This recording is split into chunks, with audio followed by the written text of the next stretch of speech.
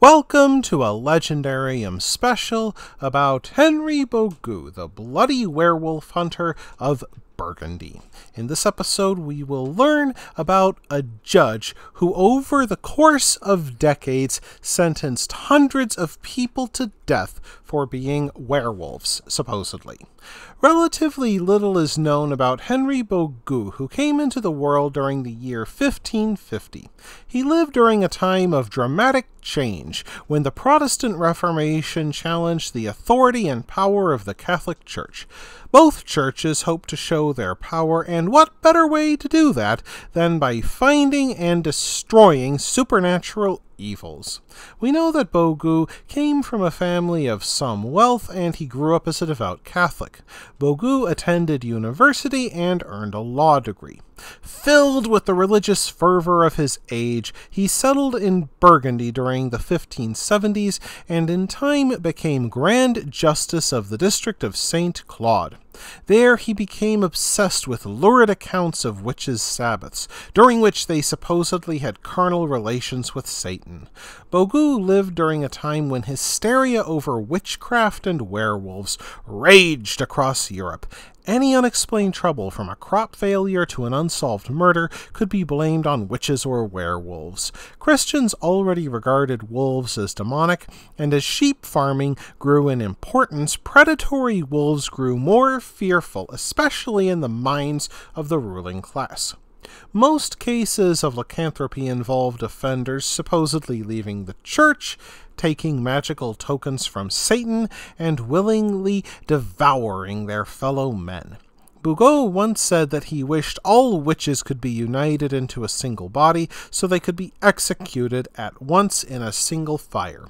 Many of those Boguet condemned went to the stake without the mercy of being strangled first. One victim, a woman, struggled so violently that she broke free of the fire 3 times, and 3 times Boguet threw her back in until she burned alive. His youngest victim became Louise Maillat, who at the age of 8 supposedly became possessed by 8 demons. Boguet still burned young Louise alive, declaring that once Satan contaminated them, even a child could not be reformed. Other victims included people accused of various forms of black magic and sorcery. During the year 1598, Boguet wrote his name into the annals of history using the blood of his victims. That year, a wolf attacked a young boy named Benoist Bidel and his sister. Benoist, aged 15, climbed a tree to pick fruit and saw a wolf dart from some bushes and seize his sister. Leaping down to protect her, Benoist drew his knife, but the wolf drove the blade into Benoist's neck with a blow of its paw. A crowd, including Boguet, heard the commotion and wounded the wolf with a gun, which, of course, lopped away. But by that time the girl had already died. The men returned Benoist to his father's cabin, where he died a few days later.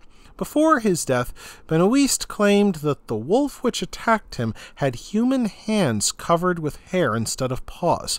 In time, the locals realized that a woman named Perinette Gandillon had a wound in the same place that the men injured the wolf. Boguet arrested Perinette and persuaded her to confess in his torture chamber.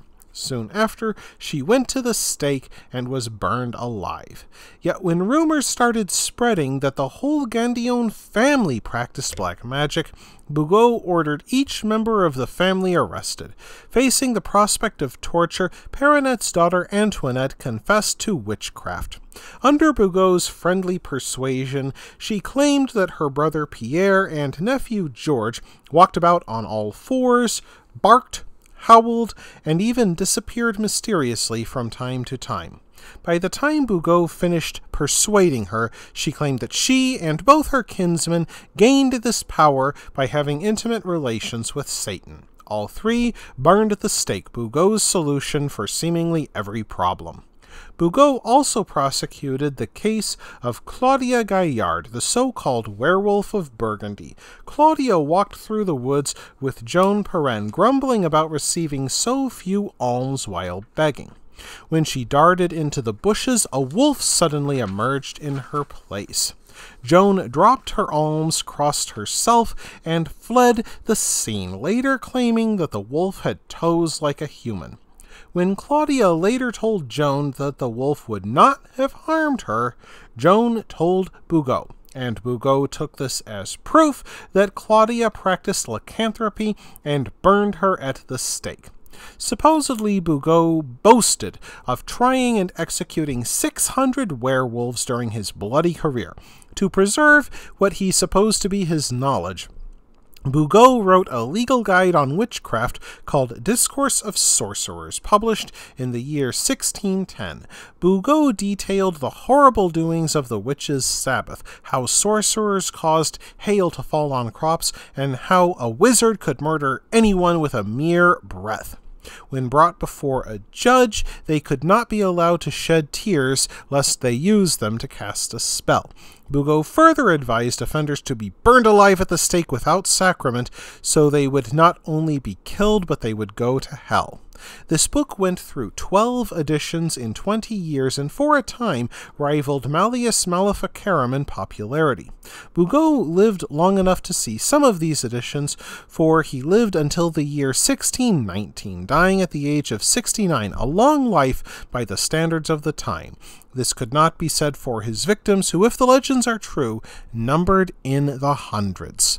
That wraps things up for this episode of the Legendarium. I hope you enjoyed it. If you did, press like. If you want to see more, press subscribe. And if you've got anything to say, let me know in the comments section.